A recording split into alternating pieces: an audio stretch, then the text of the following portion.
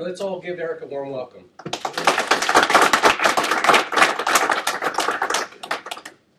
All right, my name's Eric Webb. I'm a consultant at Acquia. I actually live in Atlanta and spent the weekend in Orlando. So I've been all over the place in the last 4 days. Not too bad estates to spend a February in, though, so I can't complain too much. So Drupal design patterns, essentially I'm looking at that as a developer, so in the actual computer science term, not the theming graphical term. A little bit about my background. I've been working with Drupal for about a little over 3 years. I've been dealing with PHP for probably 10 plus. I've been a sysadmin for 6 years or so. So an example of the design patterns I want to talk about are how to use your own hooks. So for this is definitely geared towards the intermediate and above programmers. So it'll help to have an idea of schema API or menu API, at least some general idea of how those work. Using static variables, using Drupal's cache, not just installing memcache and configuring it, but actually developing for it. Storing objects in the database, really doing it the easy way, not forcing it. And also some little tricks of the menu system. All this is coming out of, I travel every week all across the country dealing with clients, and these are a lot of the things I don't see developers do that I can guarantee would make their code faster, more maintainable. Just little tips and tricks here. So it's kind of a collection of tools. So for the big CS people out there, these aren't design patterns like passive observers and singletons and all the real computer science scholarly stuff. These are very specific to Drupal. So the first thing I want to talk about is using your own hooks. Everyone knows what a hook is generally, right? Yeah. It's the place in Drupal to hook in and sort of intercept and react to something Drupal's doing. So there's a couple different hook types that sort of I define and I look at. There's actions, so when a node is saved, when a comment is saved, you can react to that. Aggregate, so collecting a lot of data together. You can think of the way like features will work, where it can take a whole bunch of information in different modules and just put it all together. Is this like module invoke versus Drupal alter? Or what? Yeah, I'll show examples. Cool. So alter hook, so passing a single variable through all your modules to make changes to it, and also attributes. So things like the views API, there's a hook to tell it what API you're using. Just different information that kind of defines what your module is. So there's 4 different ways to use hooks, and I'll run through a quick example of each one. There's simple invoking, aggregating results, altering data, and passing by reference. That's actually a special case. I'll explain in just a minute. So this is the simplest example. This just calls a particular hook on all your modules. You just kind of hand the keys of the car off and someone else runs with it. So you call this and you don't really have much control after that. Aggregating results, this is if each hook is actually returning something, you want to put all those together. Essentially, you get a list of all the modules that need to be called, and then you just throw all those in an array. Altering data, this is actually the easiest example. Any variable you have, the Drupal alter function is actually just a big wrapper around calling hooks, and it'll just call a hook and pass data through it. So this is a really easy way that if you have a module that has some sort of data structure that you want other modules to be able to play off of, this is all it takes. It's very, very easy. And this is a great example of something that you could just put in there and maybe no one ever use, but you never have to go back and revisit it. And the passing by reference is similar to the alter. The key thing here is the normal Drupal hook system won't pass by reference. So once you pass a variable in there, it's done. It just clones. When you're done with the Yeah, so you basically have to give it a dynamic name and call it that way. But this is just a way, if you have to have multiple variables passed through and changed, this is just a workaround. What about that like __ Drupal alter by ref thing? Is that 6 or 7? It's some like 6 hack or something. Oh, It has a to-do remove in Drupal 7. that could be why I've never seen it. Apparently you can do something by reference there, maybe. Well, Drupal alters by reference. This is more if you have some special like set of arguments or multiple things by reference, or this is a much more general case. Yeah, I think that's what it was.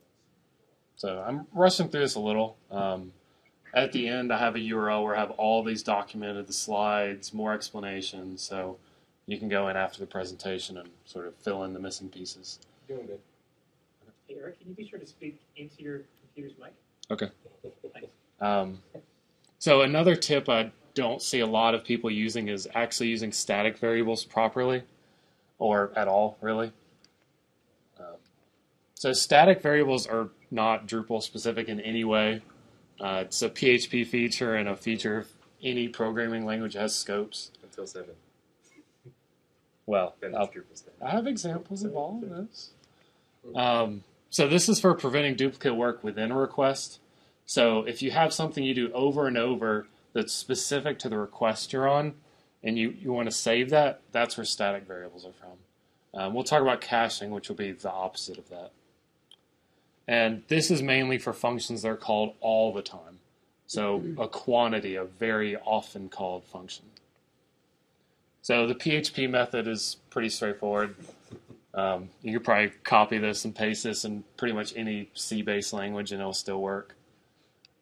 The Drupal 7 version actually centralizes that. So you actually use the Drupal static function, which puts it all in one place.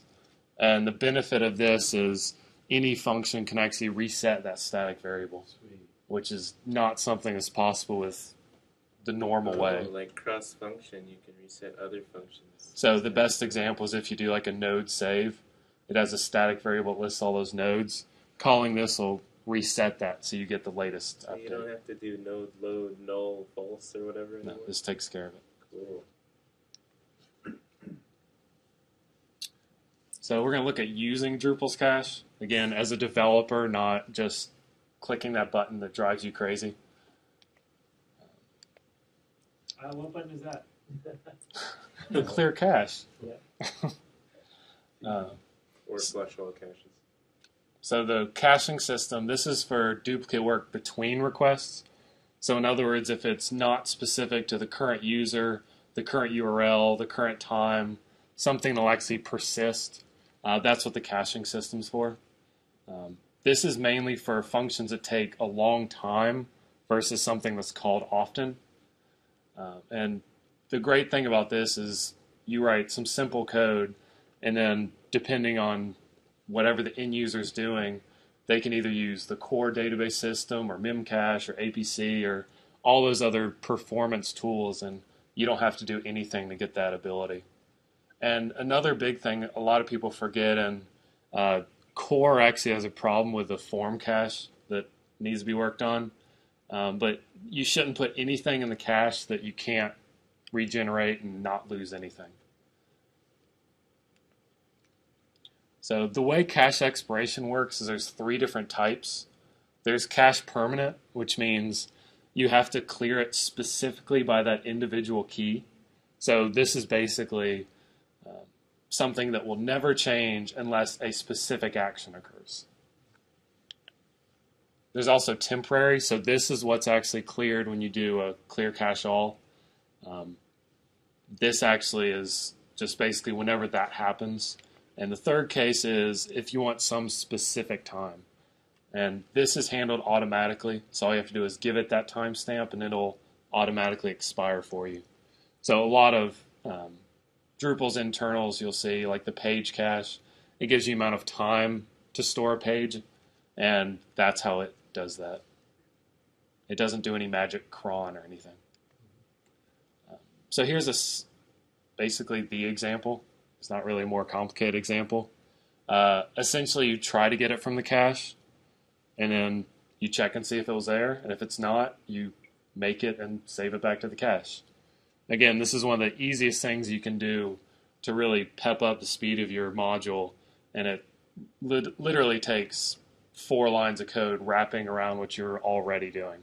So this is another one of those no-brainers. You might as well put that in there. So a little more advanced version of that is if you want to create your own cache.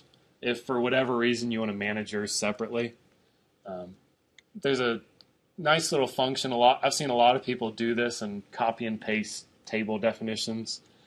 Essentially, you just want to copy the core cache table and use all those same columns. So you have to make sure you create the table. And the second part here, using hook flush caches, I see so many people forget, and then their cache never clears. So if you use your own table and you don't put this in, you're going to drive yourself really, really nuts because your cache will never, ever go away. So this is what's called by clear cache all. For the schema array that I see you're building up there in the schema hook, Yeah. Is there any kind of prefix cache underscore? Like, is that special, or was that just a name you gave it? No, so whenever you're calling it, you have to put in the full table name. Yeah. So you could call it whatever you want, but just cache underscore whatever your name is. Okay. There's no sort of like set guideline, but just semantics. Just for clarity, you prefix it with cache underscore and then. Yeah. Okay. That way, when you're like doing database exports, you can just get rid of all your cache tables and know exactly which ones they are.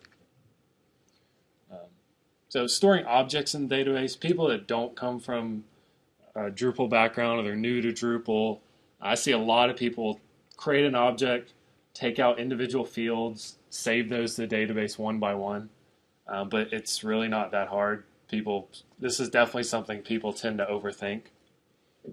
So there's two different ways of saving objects that I'll talk about. The first one is Drupal write record, which is the easiest way.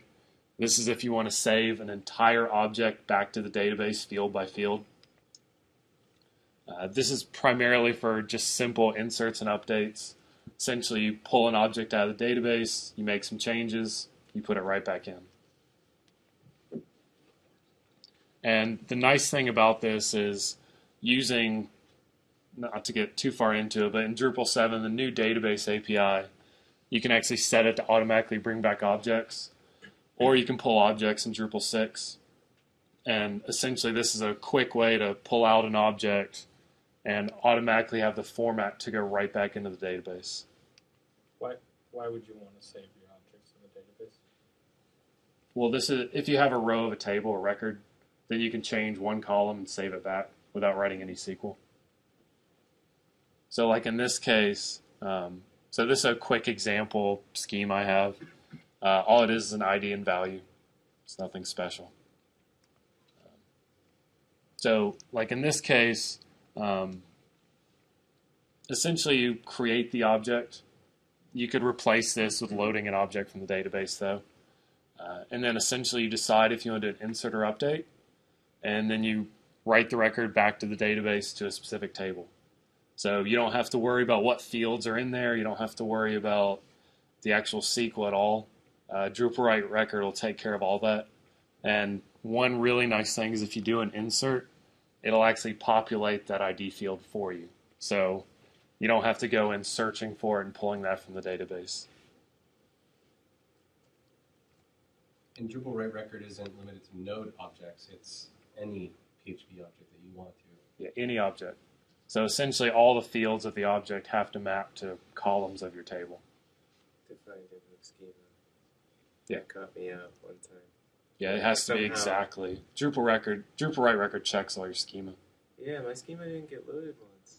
And I had to install schema manually. That was really weird. Anyway. So there's another way to deal with objects in database. The first one is if you have a whole record that maps. This one is if you want to save an entire object to somewhere in your database. So in our case here, this is automatically done by Schema API. So the best example of this is, like if you look at the user table, there's that, I think it's options or data or something, that last column just has a whole bunch of extra stuff in it. This basically allows you to add arbitrary arrays or objects to your database without adding columns and. Yeah, are you suggesting this is a good method?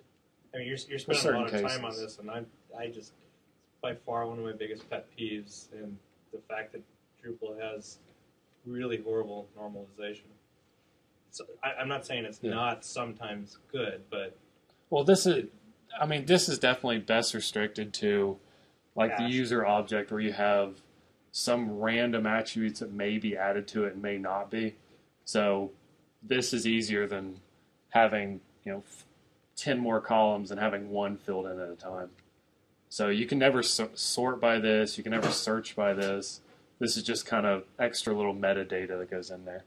So it's definitely not something you use all the time, but especially when you have other modules affecting your object and you don't want them adding columns to your tables, this is a good workaround for that. Basically, if you never manipulate that data again, it makes sense.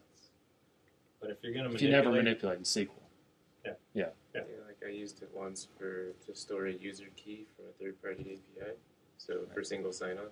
So that, like, what's the point of updating a column every time for that? I just wanted to draw attention to there's definitely use cases for this, but definitely times where you cause a lot of trouble in scalability. So the nice thing about this method for its use case is, since in the schema, you just tell it to serialize whatever goes in there.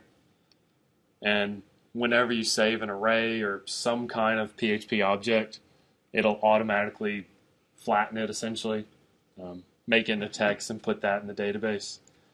So it's just a nice method of having some sort of extra options for an object.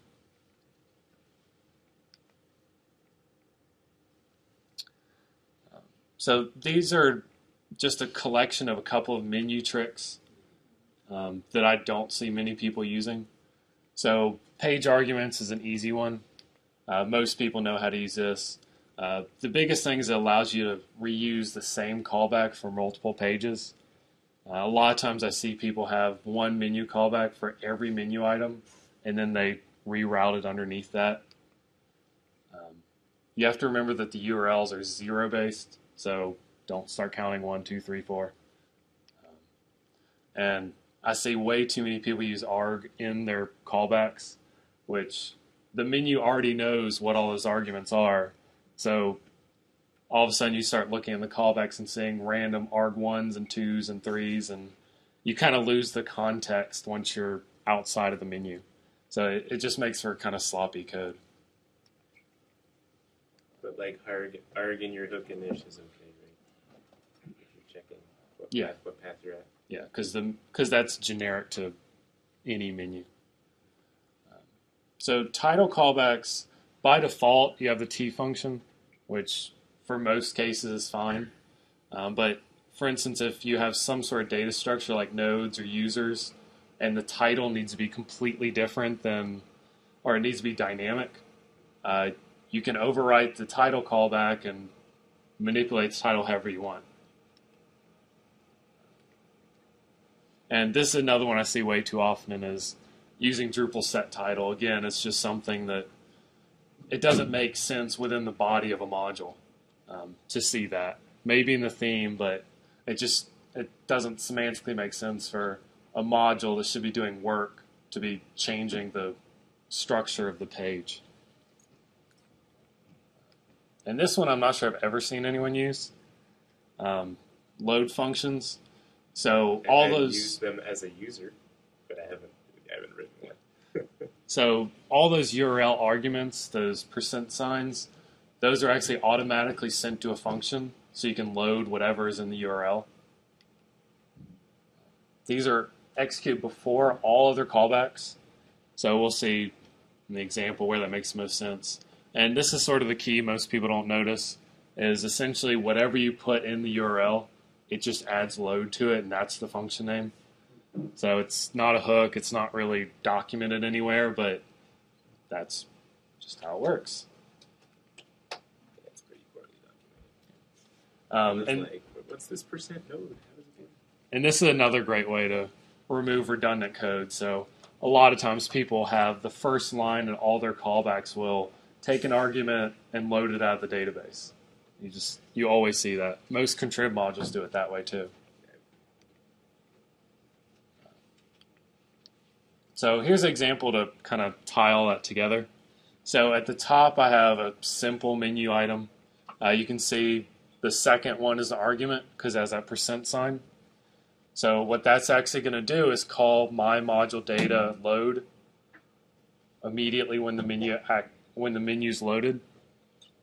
So what that does is it comes down here and it sends whatever that URL argument is, and you can return the object form of that argument.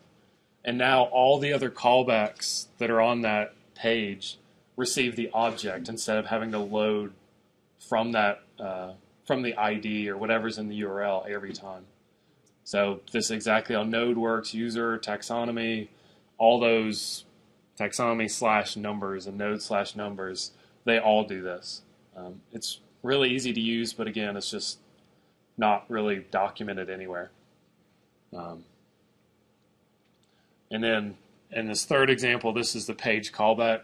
So the argument that gets in there is actually the object. So you can use this all over the place for different data structures. Like you said, you can take advantage of node or user that's already out there. But this is what it's doing behind the scenes. So putting all that together, actually every single bit of that, I have an example here of using sort of the old way of doing exportables, which I still kind of prefer. So essentially on this page I have our menu options.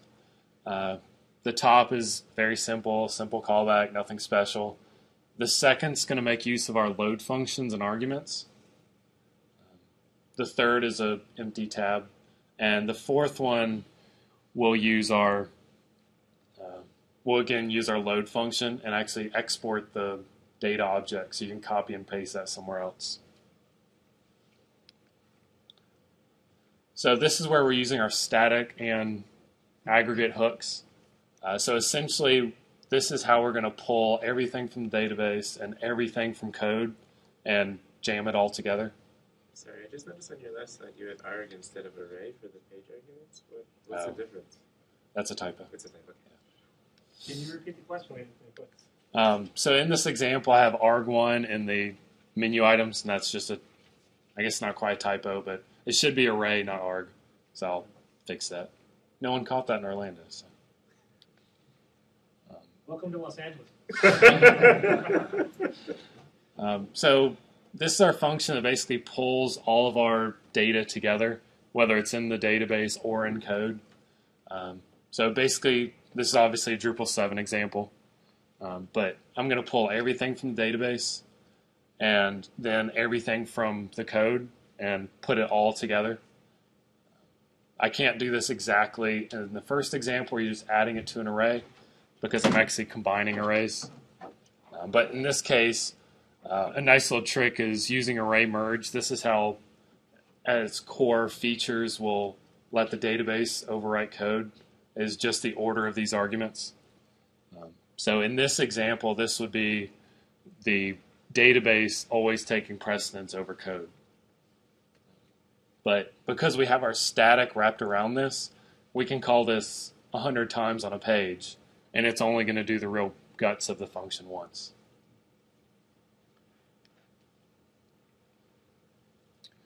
So in our top example, this is our load function that we saw in the menu items.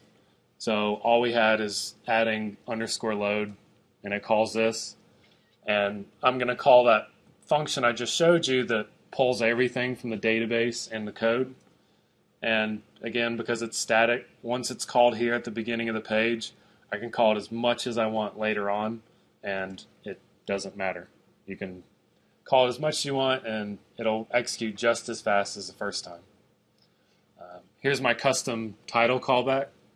So because I don't actually know the title of any particular page, I can pull out something from that data structure into the title. So in the case here, I'm just pulling out the value field. And at the bottom here, we have our two page callbacks. And because we already have the objects, we don't have to do that work multiple times. It's already done for us. So if all we want to do is view it, just one line, return a theme function, you're done with the display. Or in our case of exporting, we can just return the exported version of that object. So the load functions are definitely one that I think I'd like to preach more and don't see enough of, because it really simplifies everything you're trying to do.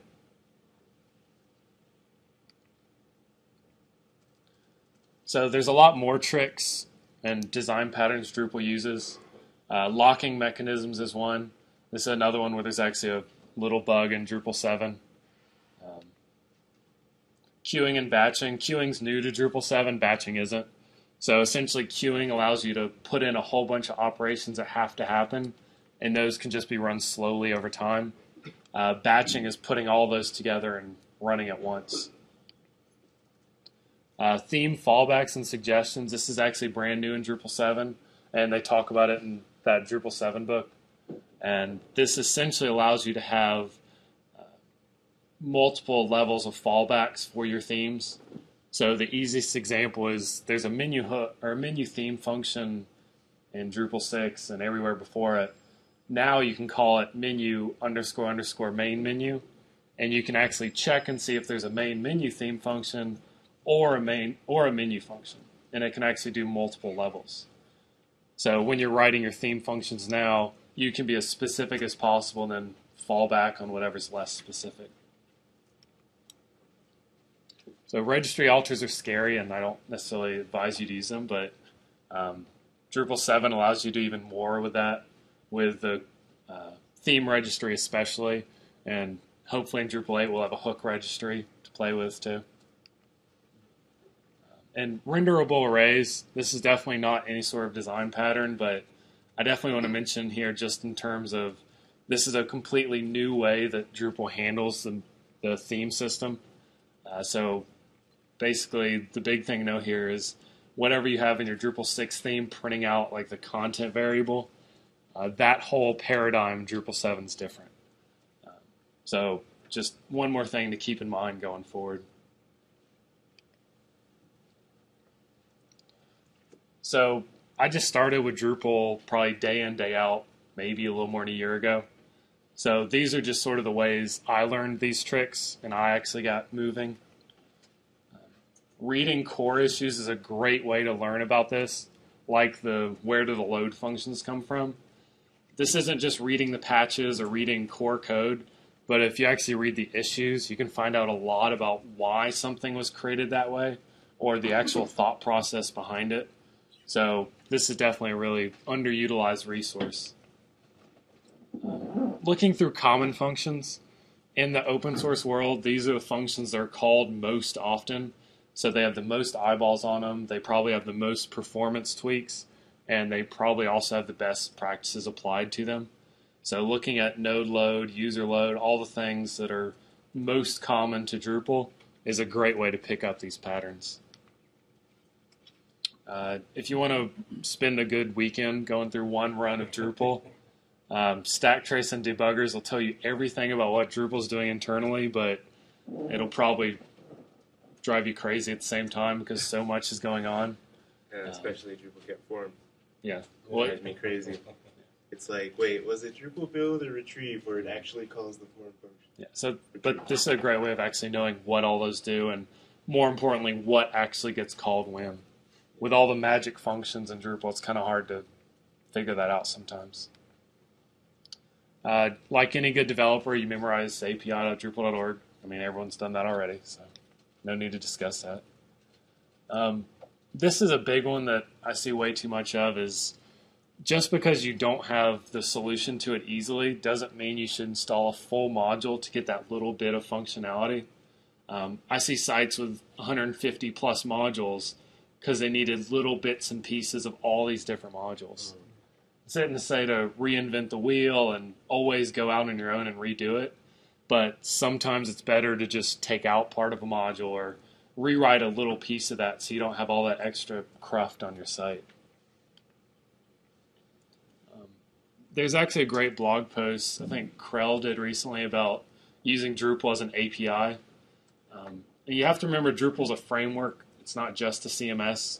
So all these functions actually make Drupal easy to program and develop for, not just add new node types and content and all that. So it's important to know that Drupal has a extensible enough API that you should look to that first instead of trying to write raw PHP to do it for you. A big thing is spending time on flexibility, not complexity. So this goes back to, for instance, using Drupal alter. This allows any module to come in after the fact and just use whatever you've made available to them. But more importantly, if you're going to write hooks and you're going to write code that other people can use that yourself. So Views does a great job of this. If you have some sort of default hook you use, implement it yourself so you know if it works and you know what's actually going to happen instead of doing your work and then calling everyone else's hooks. This just gives you a more predictable way of understanding what's going on. So I definitely flew through those code examples. I have all of those examples and more explanations on my blog. If you just go to ericweb.net, it's like the first 6 or 7 posts. They're actually all broken out by topic. So you can find me on Twitter at ericweb if you have any questions about it, or I don't mind, even if you have any Drupal questions at all, feel free to reach out to me. Does anyone have any questions about that, or about the presentation, or maybe more directions, things you've run into?